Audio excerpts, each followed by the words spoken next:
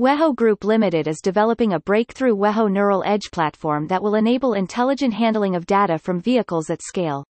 With so much rich data coming from vehicles today, latency and data storage costs are potential obstacles in harnessing and scaling the power of real-time vehicle communications. Leveraging their strategic partnership with Microsoft and Palantir, WEJO Neural Edge TM optimizes how this data is managed within the vehicle, further processes it at the edge and ultimately communicates to the cloud. This process will reduce data overload and maximize data insights, which will lead to safer vehicles and further advancements in the field of electric and autonomous mobility. This will reduce costs for automotive manufacturers and improve manufacturing of the vehicle to provide a better driving experience supporting safer vehicles.